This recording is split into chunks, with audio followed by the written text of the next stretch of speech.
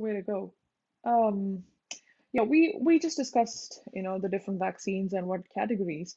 I know in, instead of touching upon the percentages and which one is more, okay, if you could rate, um, which do you like, does efficacy actually, like, I know efficacy matters, but if you can explain to us what exactly we're talking about when we say efficacy, and Mm, all these numbers like, oh, this is 95% effect, the efficacy of this particular drug is mm. 95%, and this one is 66, so I'm not going to take that 66%.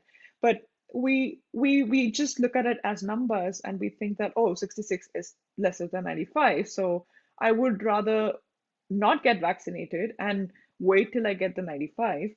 But we were talking about this before we started the podcast as to um, how why that 66 is actually as effective as a 95, or it has much more diverse testing sample, like where they underwent the Yeah. study. So if you could tell us about the whole concept of efficacies and how how the companies, or how the pharmaceutical companies or the organizations, yeah, determine what efficacy is. Like, if you could tell us about that.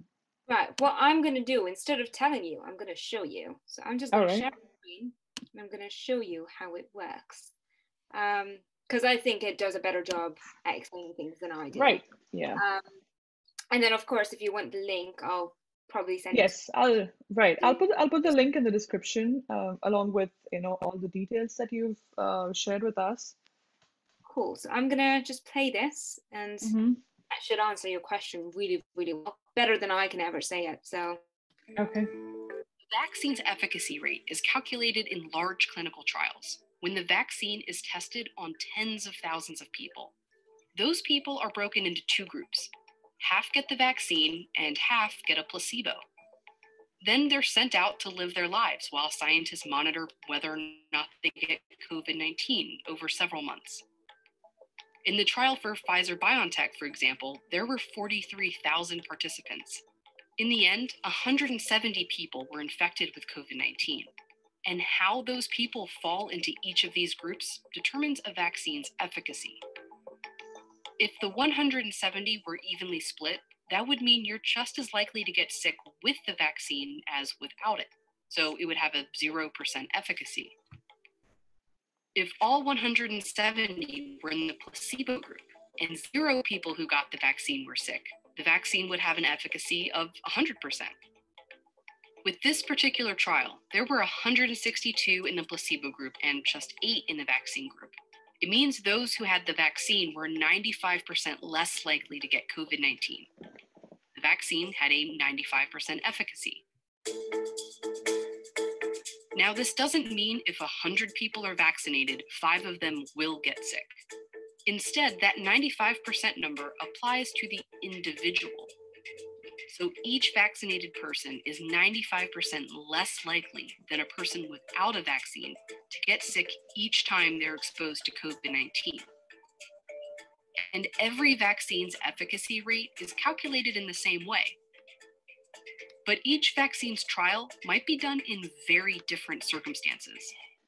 So one of the biggest considerations here when we look at these numbers is the timing in which these clinical trials were performed. This is the number of daily COVID-19 cases in the US since the pandemic began. The Moderna trial was done completely in the US, here in the summer. The Pfizer BioNTech trial was primarily based in the US too, and at the same time. Johnson & Johnson, however, held their US trial at this time, when there were more opportunities for participants to be exposed to infections. And most of their trial took place in other countries, primarily South Africa and Brazil. And in these other countries, not only were case rates high, but the virus itself was different. The trials took place as variants of COVID-19 emerged and became dominant infections in these countries, variants that are more likely to get participants sick. In South Africa, most of the cases in the Johnson & Johnson trial were that of the variant, not the original strain that was in the US over the summer. And despite that, it still significantly reduced infections. If you're trying to make one-to-one head-to-head comparisons between vaccines, they need to have been studied in the same trial with the same inclusion criteria in the same parts of the world at the same time. If we were to take Pfizer and Moderna's vaccine and redo their clinical trial at the same time that we did J&J's clinical trial, we might see quite different efficacy numbers for those. These efficacy numbers really just tell you what happened in each vaccine's trial, not exactly what will happen in the real world. But many experts argue this isn't even the best number to judge a vaccine by anyway, because preventing any infection at all is not always the point of a vaccine. The goal of a vaccine program for COVID-19 is not necessarily to get to COVID-0, but it's to tame this virus, to defang it, to remove its ability to cause serious disease, hospitalization, and death. It helps to look at the different outcomes of an exposure to COVID-19 like this. The best case scenario is you don't get sick at all. Is in between hospitalized, severe to moderate symptoms, or having no symptoms at all. In the absolute best circumstances, vaccines give you protection all the way to here. But realistically, that isn't the main objective of COVID-19 vaccines. The real purpose is to give your body enough protection to cover these possibilities. So if you do get an infection, it feels more like a cold than something you'd be hospitalized for. Right. And this is one thing that every one of these COVID-19 vaccines do well. In all these trials, while some people in the placebo groups were hospitalized or even died from COVID-19, not one fully vaccinated person in any of these trials was hospitalized or died from COVID-19. One thing that I wish that Mayor would have understood was that all. So I think that that's a very, very important point to have made. Right. So, you know, saying earlier, it might not 100% mean that you will get no symptoms or no infection whatsoever. Right. But it will 100% mean that you're not in the hospital, that you're not severely sick, that you won't struggle for months on end. You know, it reduces the severity of disease quite a lot. So yeah, it'd be like a passing cold rather than, you know, having a full-fledged infectious fever and that's good enough. You know, that's good enough. That's actually great. Because you know, we've seen so many deaths this year. You know, everybody knows somebody who passed away.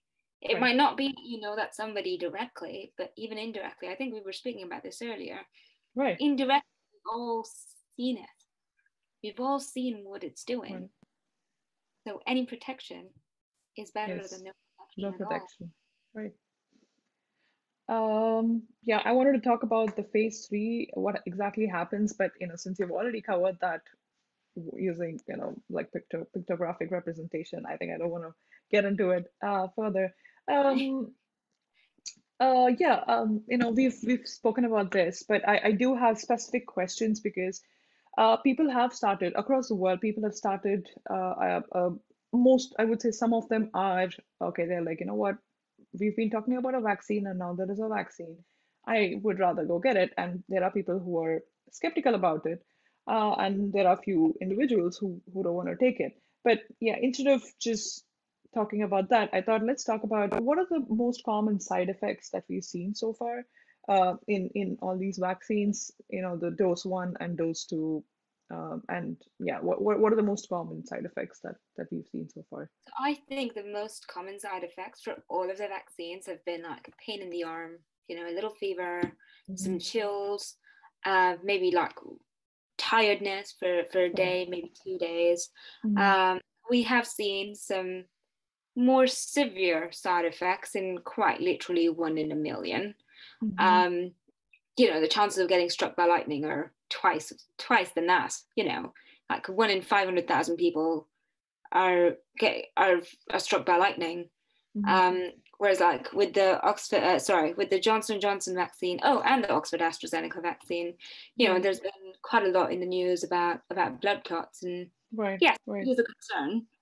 I'm not going to say it's not a concern. It is. And for some countries, it has been concerning enough for them to decide that they don't want to use that vaccine anymore. Mm-hmm. But so far, from what we know, it's 1 in a million. So 1 person in a million. Yes, it is still 1 person. Yeah, yeah. It's still a person, and it's terrible. But it is 1 in a million. You know, if you're going to look at the efficacy of the vaccines and how they bring down infection, how they bring down hospitalization, how they help so many people get quite literally a new lease on life, that number is a lot higher, as in, you know, you've saved more lives. You know, if it's 1 per million, there's 999,000 other cases where there was no problem. Well, apart from, you know, the minor congestion, like a congested nose or a little bit of sniffles, a little bit of tiredness, but that little bit is so much better than actual COVID-19 infection. Like, you know, a lot of people from my family have had COVID, and honestly, I wish they had the vaccine. They didn't get it yet, you know. Rollout has been slow in most countries, quite honestly, apart from, I don't know, the UK, the US. Rollout, and Israel. Rollout has been slow, you know, on a global level. It's not been the most equitable. We are trying. It's been better than it is always been. Like it's been better than we've ever seen before. We've got a while to go. And if my family had got the vaccine, they wouldn't have been in the hospital for as long as they were. They would have never even seen the hospital. You know, like right now, India is seeing really, really high levels of COVID. We're in the middle of a new variant. We don't have enough information about that new variant currently. From what I see, it's more transmissible. We can see that from the numbers itself, you know. Yeah, and more young person, like people in their 20s and 30s, and like children in 16 and 17 are also getting affected. It's changing, and we're going to see that anyway. We are. But if all these people had the vaccine, I'm not saying they didn't take it, I'm saying they literally never had a chance to take it. If they had the chance, you know, we wouldn't see such terrible, well, we would see the same numbers probably, that I don't know about, but we wouldn't see those numbers of people going to the hospital. We wouldn't see the same numbers of people that are dying from it. Those numbers would be way down, way down. That's the aim of the vaccine anyway. That's the aim so far. Reduce the number of hospitalizations, reduce the number of severe cases, so hospitals aren't overwhelmed, so you as an individual are not so sick. You know, nobody likes being that sick. So if you have the option of preventing it, it's preventable. It is preventable. That death, that severe hospitalization, that severe symptom, it is preventable if you take the vaccine. So yeah, there are side effects.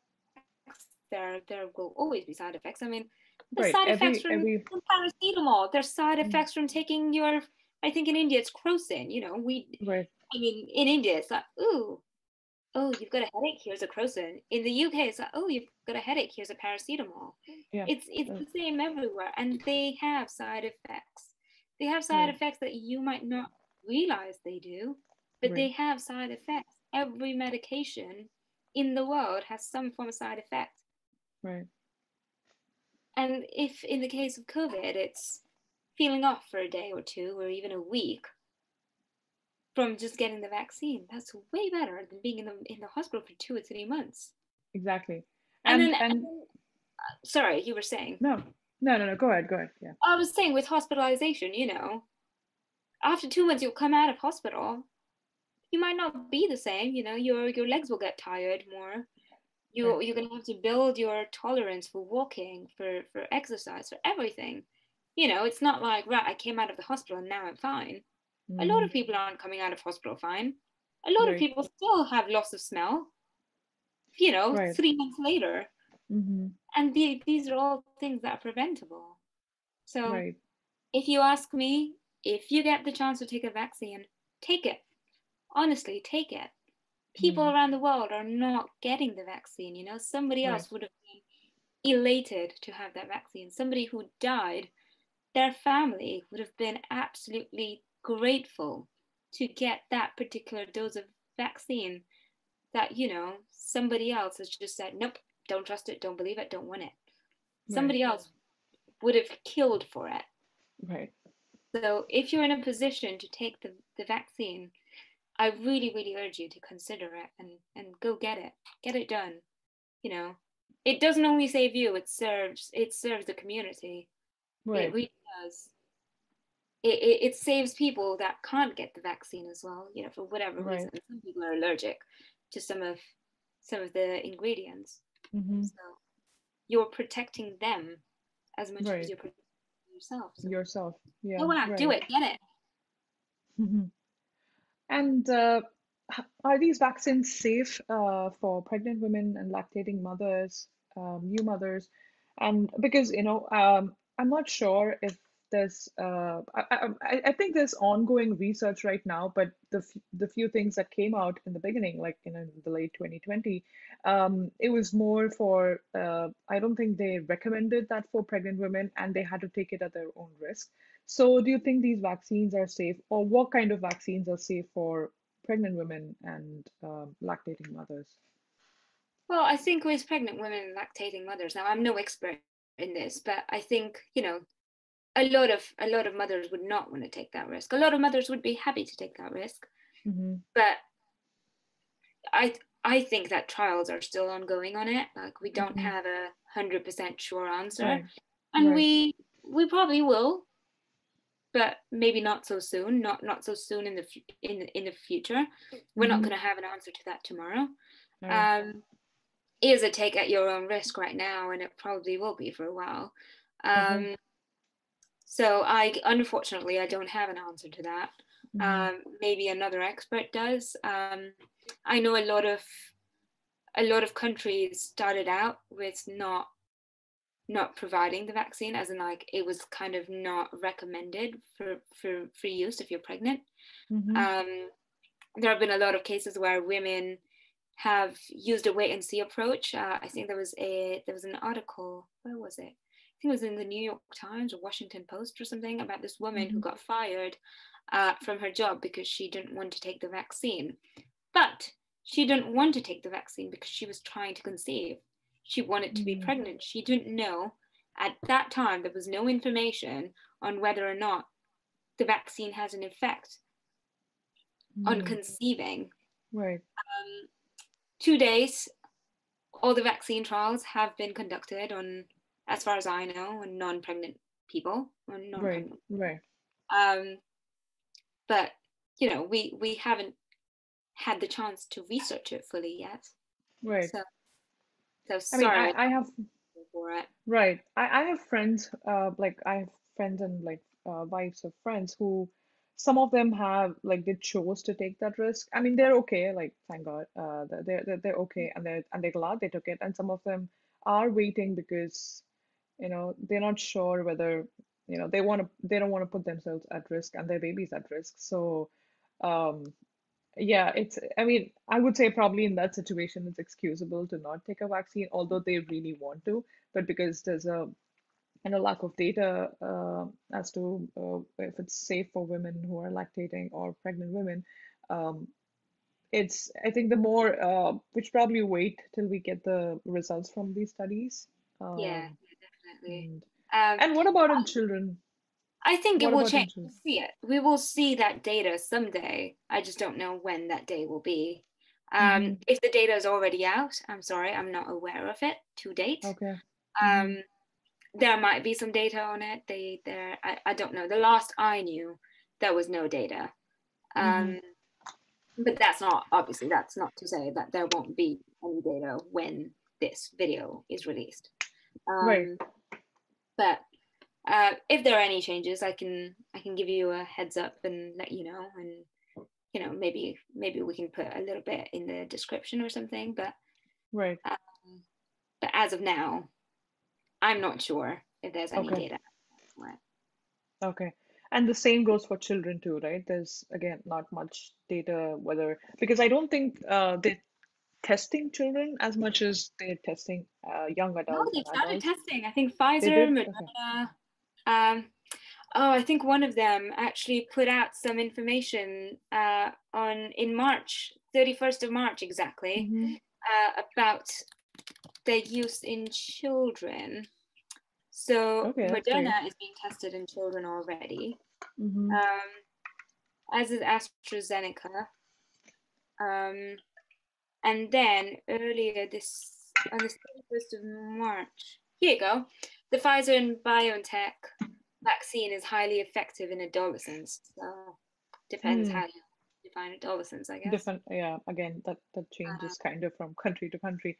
But yeah, that's good news. That's good news. Any news is good news right now. Yeah. So it will be there. You know, Johnson & Johnson's already started trials as well. So soon, you know, soon it will be there. Moderna has started testing in babies and young children. In December, they were already trialing in adolescents, and they define adolescents between 12 and 18 years of age. So the trials have been ongoing. You know, they are testing it for children. But again, it's way to wait till. But I'm sure I'm pretty positive it will be fine for use in children. Right. But yeah, let's see. And you know, we I think right now, like in the early 2020 when we started off, we now have a lot of variants and a lot of mutations happening. So how effective are these vaccines for the new strains that we have right now and the new strains that are going to come up in the next few months? How effective do you think are these vaccines? Well, with how effective I think they will be, I think that actually holds no ground. Because until we actually have the information, we're not going to know. But having said that, you know, they're all based on the same virus in a way. Yes, they're variants of the virus, so they will be effective. The efficacy might go down a little bit, but like we said, the efficacy is a number, right? And it's not the only number that we need to take into consideration. If the efficacy goes down and hospitalizations are still at an all-time low and deaths are still at an all-time low, that means we're doing well. You know, right. That means that change, although terrible or potentially terrible, the vaccines may still be a little bit effective. I would want to say, I would want to hope. I don't know if this answer comes from hope or if it's not actual science, it's hope, isn't it, at this point? Right. But only time will tell. Only time will tell. But in the meantime, if you do get your vaccine, social distance, wear a mask, wash your hands, do all the things, guys. Do it all, because the vaccine only protects you. It doesn't protect somebody else who's not vaccinated. Right.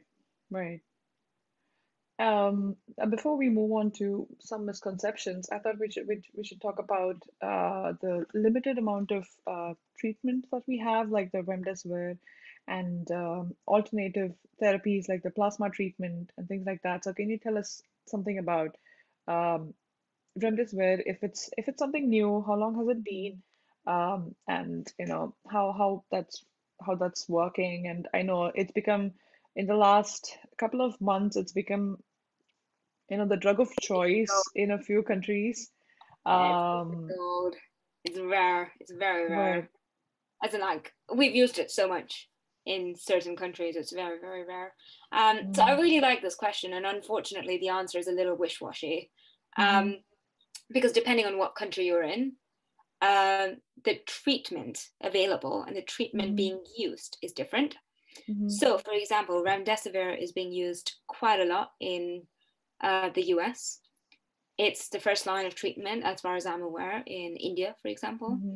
But in the UK, we've only ever said it's for use in compassionate.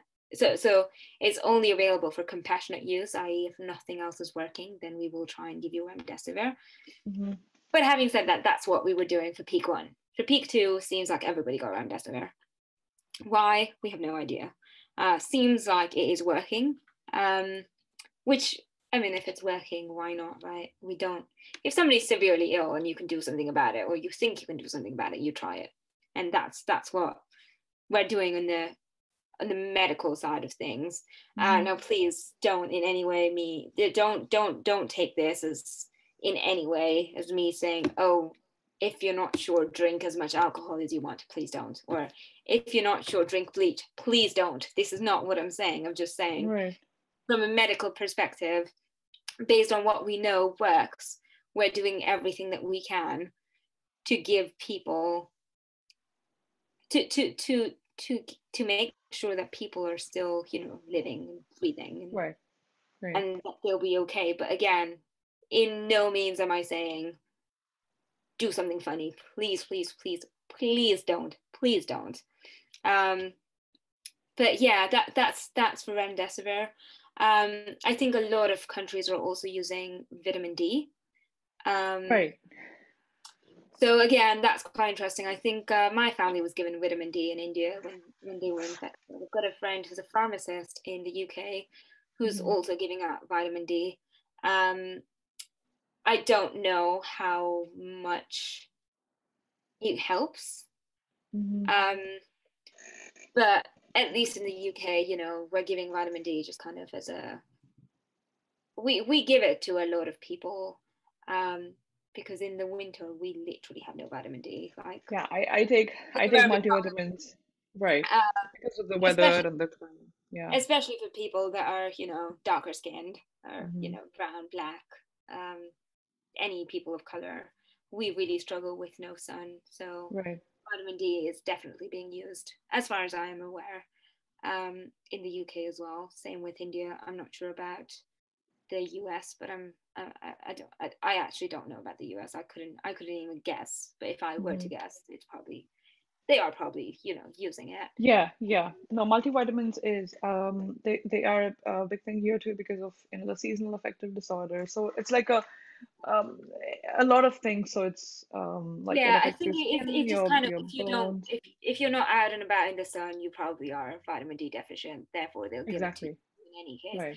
And like even in a country like India, you know, if it's so miserably hot, you're probably not going out as much. Oh, So yeah.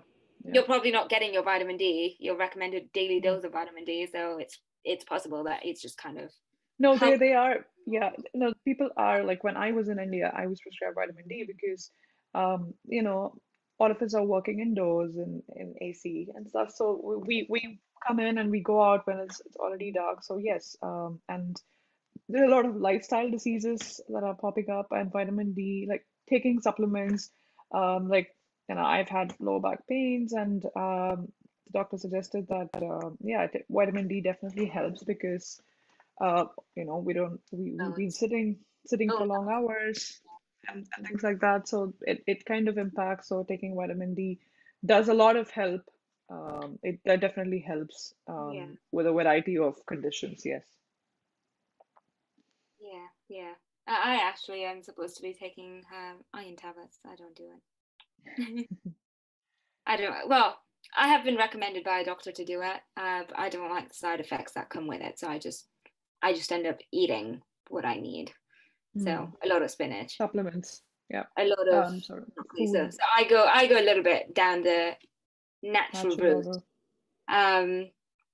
But again, this in no way means, you know, ignore what your doctor says and do what you're doing. The doctor did Right. suggest that this is an option that I have. So Right. speak to your doctor. If in doubt, speak to your doctor. Don't self-medicate. Even with supplements, you know, Yeah. if you take what you don't need, you can end up making something worse. So for example, I have an iron deficiency. My dad has too much iron. If I take iron, I'll be fine. If my dad takes iron, he will not be fine. Right. He will have some problem that comes from having too much iron. So speak to your doctor. That's all I can say. Speak to your doctor. Right. But yeah, with COVID, I'm seeing a lot of people are getting vitamin D supplementation as well. In terms of plasma, again, very interesting. In India, I think it's like compassionate use, or it's kind of, if remdesivir didn't work, we'll give you plasma. In the UK, we've not used plasma at all. We did a massive trial in the UK and we found that plasma doesn't help. So we stopped using it altogether. Oh, wow.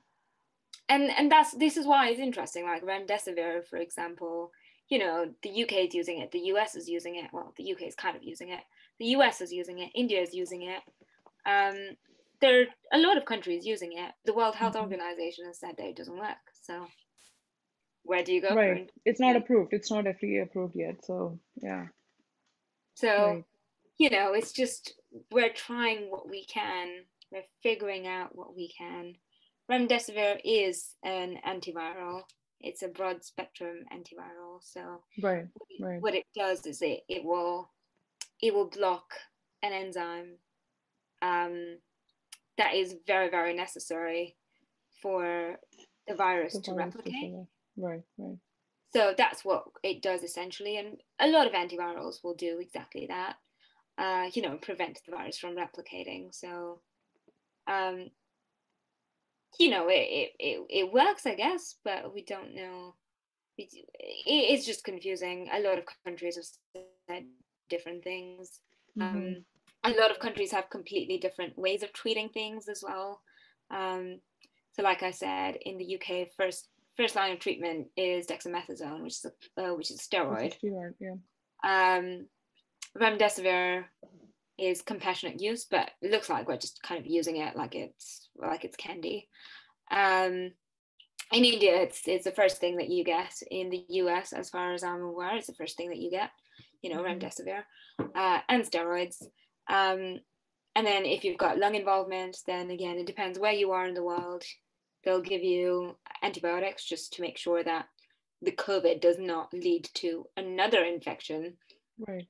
That's bacterial. It's given more kind of as prophylaxis, just in case something worse happens. Right. So if you have mild COVID and you have no lung involvement, chances are your doctor will not give you antibiotics, and that is a good thing. If people, you don't want antibiotics if you don't need them.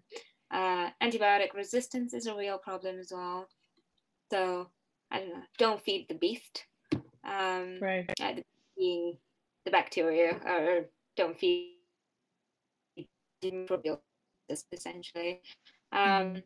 So, you know, a lot of doctors around the world are pressured to give antibiotics for viral infections, and it happens very, very often, more often than I'd like. I mean, just recently my cousin she had the flu. Like, they tested her, she had the flu, and they gave her antibiotics, and she shouldn't have been given antibiotics. She really shouldn't have been given antibiotics, but, you know, depending on what country you're in, they do things differently. Right. And this has also been another question that now people who have recovered from COVID, do they still have to get vaccinated? I'm no expert on this, but I've seen a lot of information about people that have had COVID getting only one dose of the vaccine. But no country has, I don't know if any country has started vaccinating people that were already COVID infected. So unfortunately, again, I don't have an answer for this. From what I've seen, what I've heard, what I've read, it seems that somebody who was infected with COVID might be eligible to get at least one dose. But again, sorry, no answer here either. I think the concern comes when, you know, the individual who's recovered and they want to travel, they either have to produce a report that they are tested negative, or they've been vaccinated.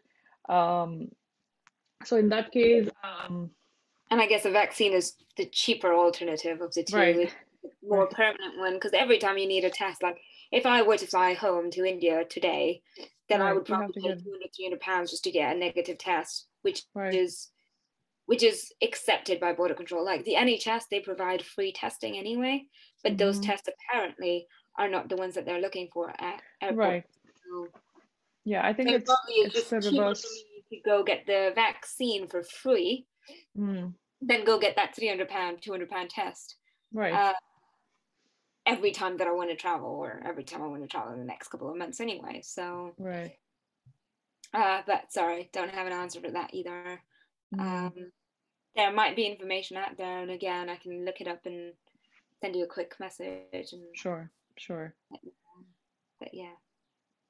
Great. So these are some things that I wanted to cover in terms of COVID and the vaccine and stuff. Before we move on to talking a bit about science communication, do you have anything that you want to share with the audience and share with everyone that we might have missed in this Yes, conversation? I've not missed this in the conversation at all. But if you can get the vaccine, get it, guys. Get it. Right. Genuinely get it. You If cannot for emphasize any enough. reason you are Yeah. hesitant, and I mean hesitant, not anti-vax, hesitant, as in are Mhm. on the fence, don't know what to do, feel free to get in touch with me. I might take a while to respond, but I will get there. But again, if you're vaccine hesitant, if you're anti-vax, please, guys, don't bother me, please. I'm sorry, but please.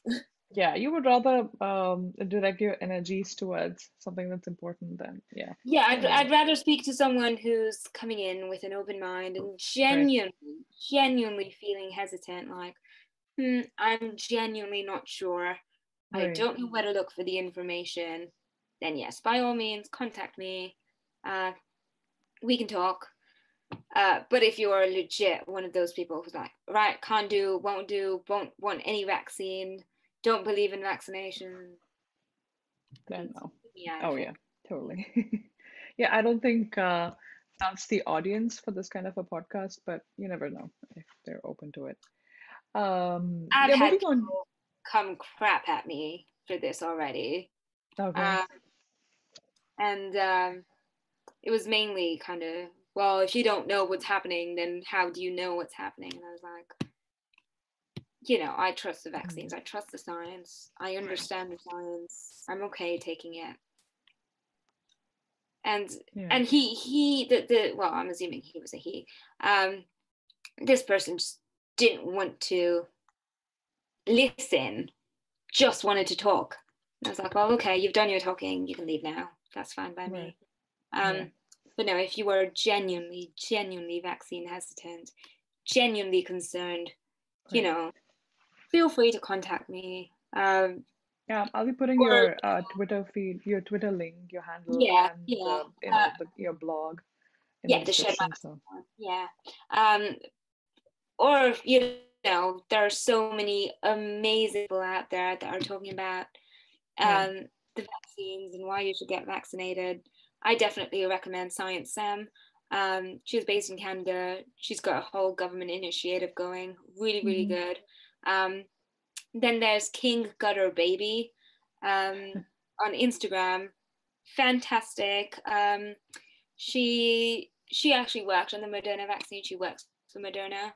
So she can also provide you with really good insights. She's been on the news. She's been doing really, really well. If you're on Twitter, you want more information, there's Peter Hortez, like Professor Peter Hortez.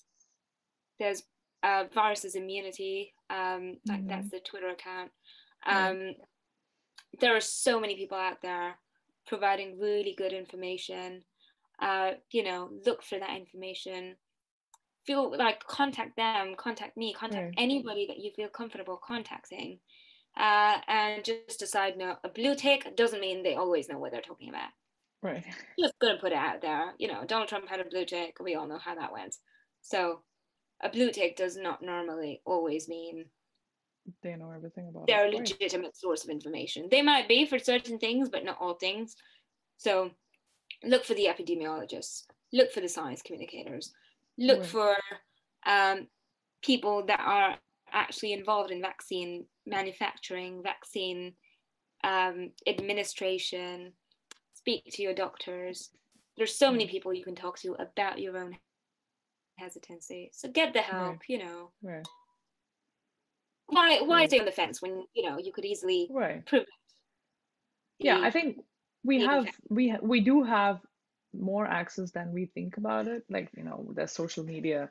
Like, you want to use social media to spread misconceptions and your doubts, but you can probably use it to find the right person and do a bit of search, find out, who's legit and who's not, and then get in touch with them, or you can just contact your local doctor who's, I think it's just much easier. They're actually meant to help you with this, contact your doctor.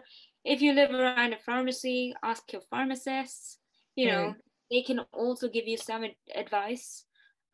Depending on what country you are. So in the UK, you can go to your pharmacist and they will give you information about vaccines, no problem. Somebody who just sells drugs may not know everything about it. But, yeah. Find who you're comfortable talking to and talk to that person. King Butter Baby, absolutely love her, adore her. You know, she gives out gives out really, really good information. Same with Science Sam. You know, they're really, really good sources of information. So go seek them out. Seek out whatever help you need. And get that vaccination, guys. Get that vaccination. I know. I just hope, you know, that's the take-home message of this video. And if, you know, if there are at least people who are, you know, are on the fence can get convinced with the science behind this, and they should probably go and get their next vaccine registration done as soon as possible, because I think it's pretty much open to people above 50 in every country, and very soon people in the States, they're going to open it to youngsters too. I'm not sure of the date, because it is different from state to state. It differs, the dates are different, and the laws are kind of different from state to state. But yeah, they're very soon going to open up registrations for people above 16 or 18. So if you I can think, get yeah, it, go get it, guys. Go get it. Right. Yeah, before we wrap up this, since you know you're an active science communicator, what is science communication to you? And I know in the beginning you mentioned as to why you made that shift, as to why you wanted to get into this. But I asked this to my guests who are especially scientists or in the field of science, and also science communicators. What is science communication to you? And we'll probably get to the next part of the question once you answer this. For me, like, I'm all for all the sciences, but I am definitely more of the biology-based, health-based science. Well, I'm not technically a scientist. I've studied science. I've done biomedicine at university, but I don't have a PhD essentially. But to me, if you can provide somebody with information that can better their lives, which in my case is communicating about health and disease, and preventable health and preventable disease, that's what it means to me. All of my communication is around health. It's not all sciences that I focus on. I mean, I could potentially talk to you about other sciences, but I'm very much about life sciences and health sciences.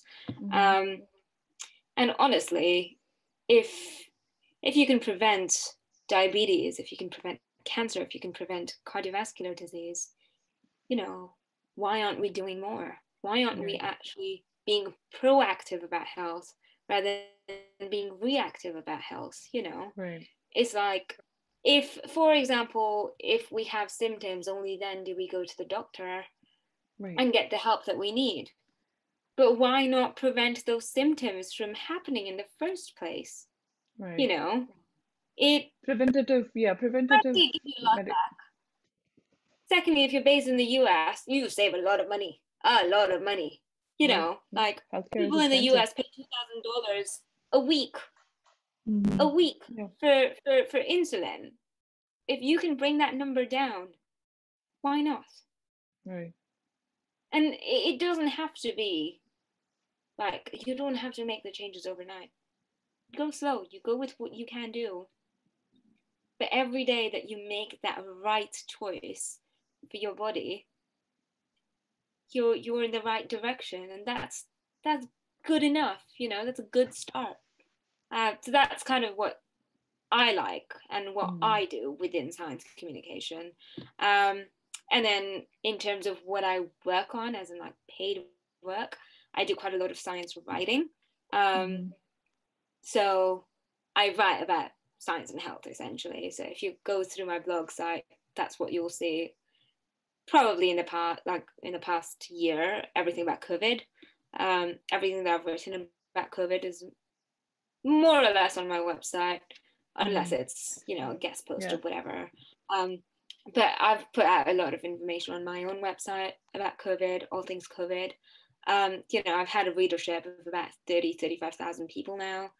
I've been giving lectures about it. I'm talking to you about it, which I'm loving.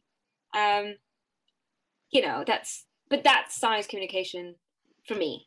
I know a lot of other science communicators communicate about space science. I've got a big following of space scientists and absolutely amazing what they're doing. I've got a lot of friends within chemistry that are doing science communication as well. So again, their science communication is slightly different to mine.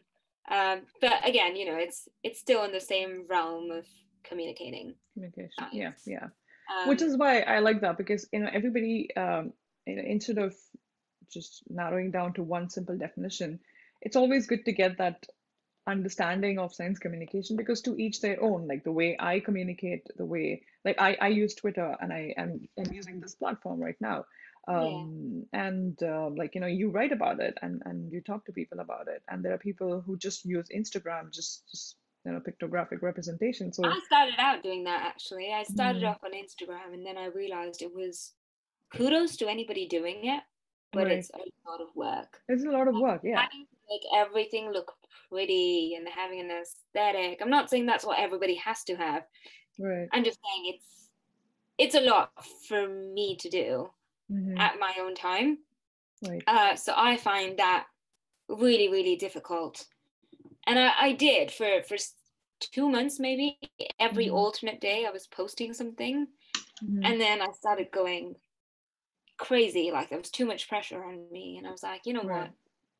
I'm not enjoying this anymore. If I'm forced to put out something that doesn't feel 100% to me, then, you know, maybe it's not for me. So then I switched gears, and now I do it on Twitter, then I blog site. And then I also do like occasional, you know, podcast appearances, like for you, or like I've done with The Addictive Brain. I've done like an Instagram live, you know. So that kind of thing, it works really well. But I find audio and words a lot easier than I do making visual things every single day. Again, not to say that I don't do it. I do it for some clients, but doing it for clients plus doing it for myself was a little much for me. That's a difference, So my Instagram is kind of just asleep for the most part right now. But having said that, if you are interested in SciComm, check out SciComm Chat. So it's hashtag SciComm Chat on Twitter. So I actually host it every week. It's a whole bunch of science communicators coming in and just chatting with each other about science communication, about how we can make it better. And it includes all forms of science communication. So if you're in physics, chemistry, physical sciences, space science, biology, medicine, you know, you say it, we communicate. Like, we have a chat every Wednesday at 6 p.m. GMT. So I don't know what that is in your time, sorry. But around 6 p.m. I do that every Wednesday. And it's so follow the hashtag SciComm Chat, and then for the actual account, it's SciComm Club, it's SciComm.club, one of the two. But if you look up SciComm Club on Twitter, you'll find that account. I'll probably check that out. And then hop in, have a conversation. It's genuinely really fun. We have on any given day, we've now got about 10 to 15 people coming in and communicating throughout that hour. So I do it for an hour from 6 to 7 GMT. So that's like one of my other little babies, essentially. So if I'm not working on the Shared Microscope, I'm working on SciComm Club. I do have an Instagram account for it, but that's been asleep as well. It's Instagram, it's asleep at this point. But yeah, if you're on Twitter, if you use Twitter quite often, definitely check it out. It like the whole community comes down and gives advice, and that's why it's really nice. Like, you don't just hear from me, you hear from everyone. So like last week we were talking about accessibility in science communication. So, you know, thinking about the colors that you use, the fonts that you use, you know, are you being inclusive to entire communities, like, you know, the Black community, the brown community, the Asian community, the LGBT community. So it's just kind of, it's just making it accessible. If you're using images, do you have alt text on them? Things like that. The little things that add up to just make sure that more people can take that information in. Right. So yeah, if you're interested in anything SciComm, I would definitely, I mean, I obviously I'm biased, but I think you will that love sounds interesting. Yeah, I'll Have a definitely check it out. I'm probably added to the list. I'm not sure because I am part of a lot of SciComm groups and yeah, on the list on Twitter. But yeah, like sometimes I'm active on Twitter and then there are days where I'm not. So it's like it could be one of those That days. sounds about right, But though. Twitter can be a lot, like when something's happening around the world. yeah, there's a lot of information and you want to stay away from it for your own sanity. So Yeah. right. Twitter takes off very, very quickly. Right. Yeah. Anyway, this has been great. Thank you very much. I hope my the viewers have some understanding of what it takes to make a vaccine, and I hope they understand what efficacy is, and I hope they understand it's better to get vaccinated rather than just not getting vaccinated. And I'm going to put up the links that you sent me in the description, and I'll also add your Twitter handle so people can reach out to you directly. Um, and yeah, that's it. Like this has been great, and thanks for making time despite your busy schedules. Um, and others I'm sure you guys are having a lot of fun, and I hope you're getting to learn from the different guests that I know we've had on our channel. So please feel free to write to us or tweet to us send us your feedback. We want to hear from you, and if you have some topics that you would want this channel to cover, please feel free to write that. You can give us recommendations and also recommend people that I can reach out to. And especially this particular episode, I think it's great to be shared among your friends, your family, and your loved ones. So please feel free to share, like, and subscribe to the channel. We have interesting content coming up every week, and we have really interesting people as our guests. So be curious, be safe, and nothing is rocket science. Thank you for having me. Honestly, Thank you. genuinely, thank you so much. I really, really enjoy chatting with people about things. I mean, I am a science communicator. I communicate. I love talking. Right. But genuinely, thank you so much for having me on here. Definitely. And like you've already said, if you all need to reach out, by all means, feel free to. You can also contact me through my website if you'd rather. Right. That way you'll be a little bit more anonymous if that's what you're going for. Then by all means do that as well, and I'll send you all the links as well. So sure, that'll be great. So thank you once again. Thank you so much. Yeah. And guys, get vaccinated. Yep, get vaccinated. That should be the take home message from this episode if you're watching. So stay safe and take care. Keep washing your hands. Use a mask, double mask, it doesn't matter. And wash your hands and get vaccinated. Social distance. And social distance, yes. And when wearing a mask, please wear it properly. Don't wear it just above your nose, just above your mouth. Oh yeah, guys, nose and mouth. Please cover your mouth, your nose, and your mouth. All right.